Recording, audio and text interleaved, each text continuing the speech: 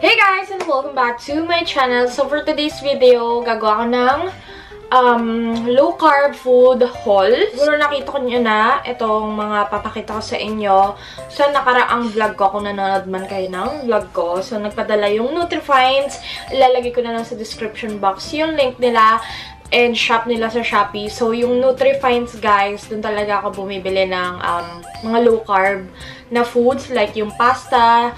Kasi diba nagluluto ako ng carbonara, yung mga peanut butter na ginagamit ko. Doon talaga ako unang bumili kasi si Ate Kay, siya yung nag-introduce sa akin doon sa shop na yun. Kasi before, nag-low carbs na din siya kasi before.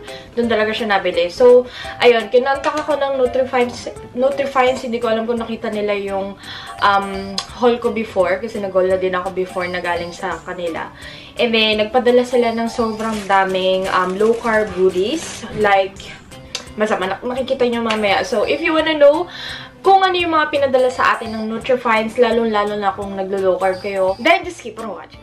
Okay, so yung Nutri guys, meron silang shop sa Shopee. I don't know kung meron din sa Lazada.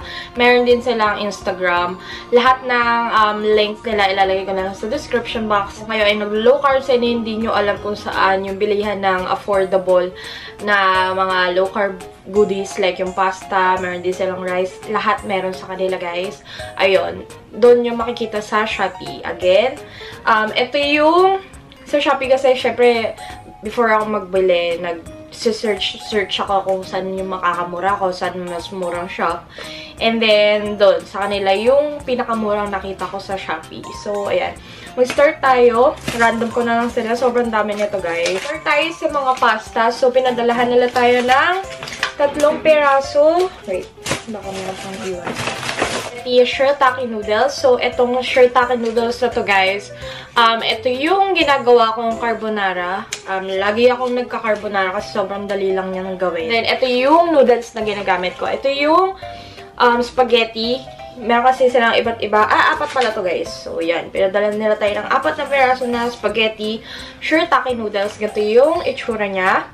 Sobrang affordable na to sa kanila. Like, parang 70 plus ata. Basta ilalagay ko na lang yung shop nila sa description box. Kayo na lang bahalang tumingin kung gusto nyo mag-shop and all. Basta affordable. Pinaka-affordable sa lahat na nagtitinda na shop sa Shopee. And then, sa mga actual store. Kasi pumunta din ako sa mga actual store.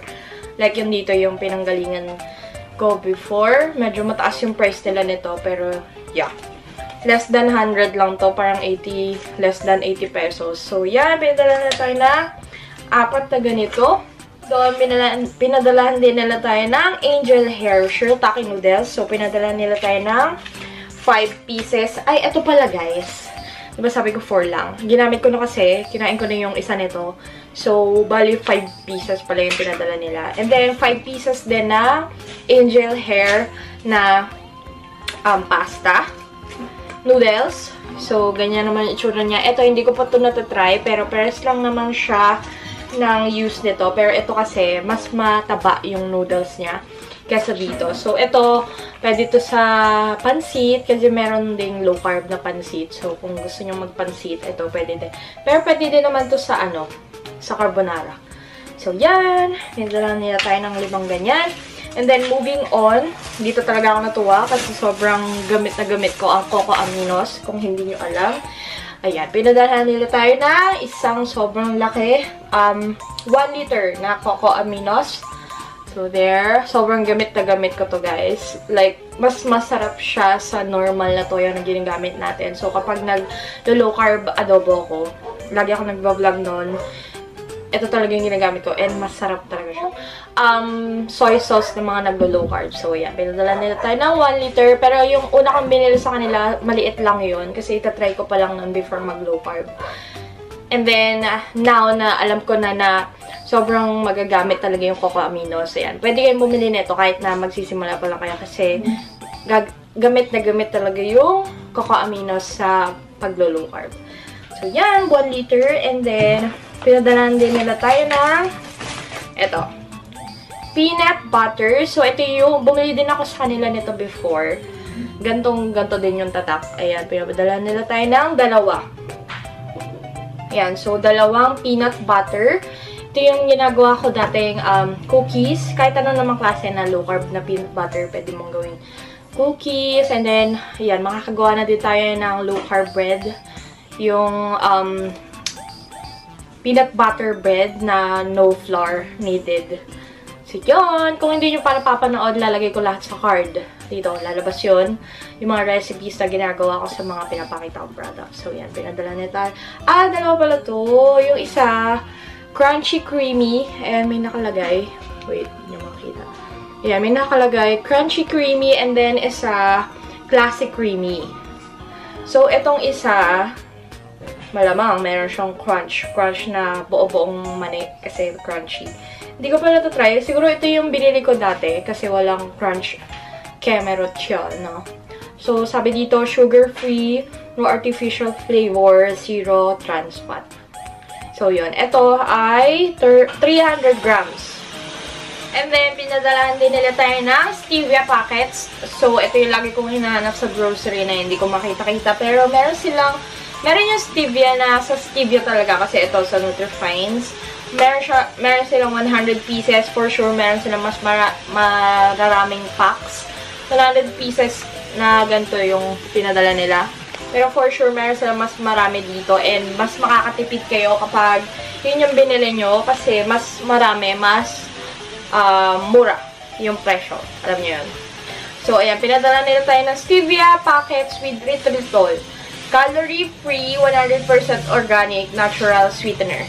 So, ito yung pwede nyong ilagay sa coffee. Pwede din sa baking tong stevia na to. And bukod dyan, dito talaga ako natuwa kasi sugar is life and medyo pricey, meaning ko, medyo pricey yung mga sugar na ganito sa low carb, yung mga low carb na sugar. Ayan, pinadalahan nila tayo ng sandamakmak, no, na sweetener. So, pinadala nila tayo ng isang malaking stevia erythritol blend. So, bukod dito, meron silang pinadalang ganito na 350 grams. Pwede na to sa baking. Ito yung ginagamit sa baking. Ayan o. Total carbs, 2 grams. Okay. So, ito yung sugar na dapat yung gamitin kapag magbe-bake kayo. Kunyari, gagawa kayo ng cookies and all. And then, bukod doon, pinadalan din nila tayo ng sucralose erythritol blend.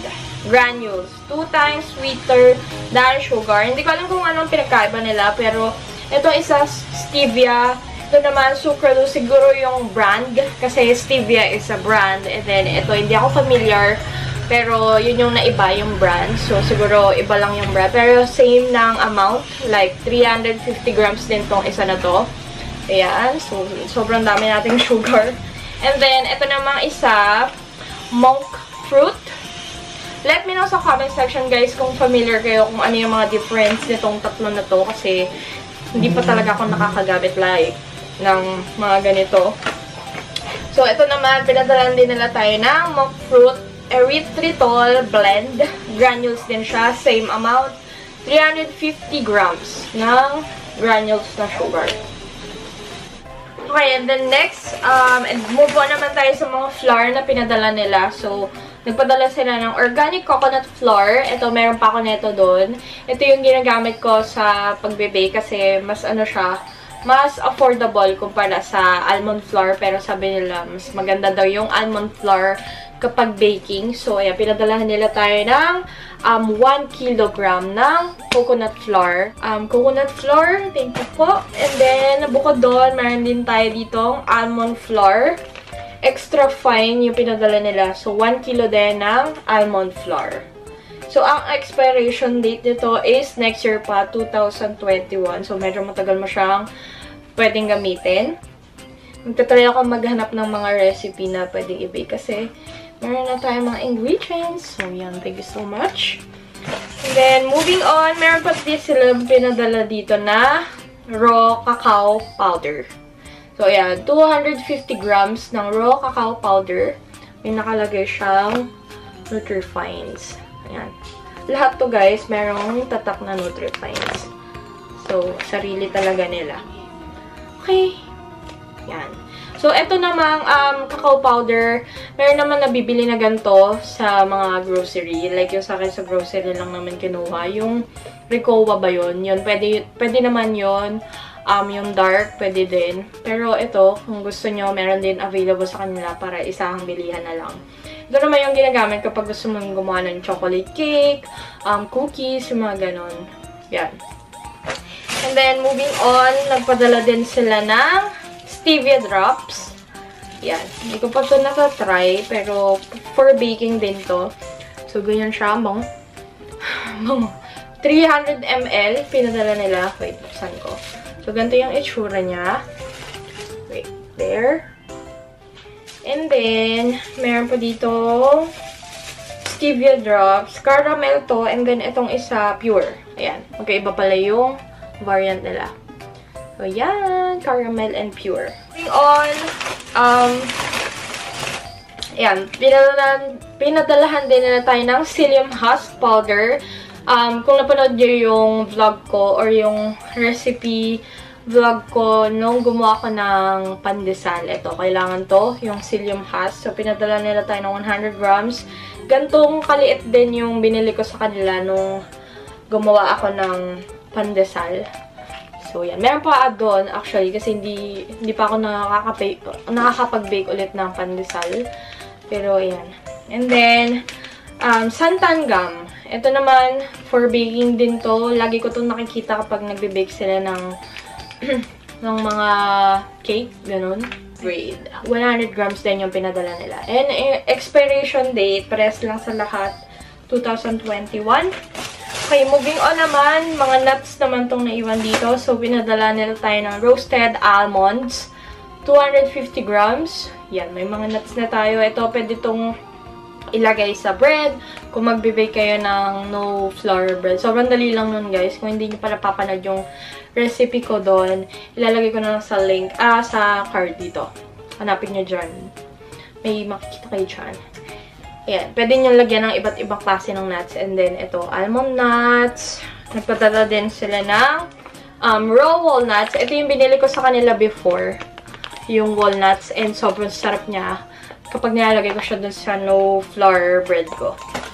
And then, ito, raw macadamia nuts. 100 grams. Hindi ko pa try ito, pero sabi nila masarap daw. So, yan. I-figure out ko pa kung saan ko siya pwede ilagay. Or saan ko siya pwede gamitin. And then, activate pili nuts. Yan. Ito masarap, pili nuts. 100 grams din ng pili nuts.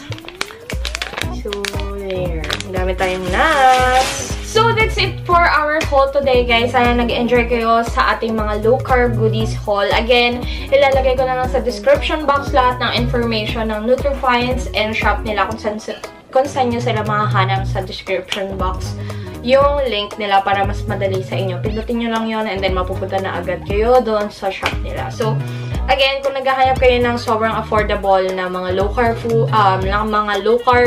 goodies, ayun, available yon sa Nutri. And sana nag-enjoy kayo, guys. Kung meron pa kayong questions, requests, and suggestions, just leave a comment down below.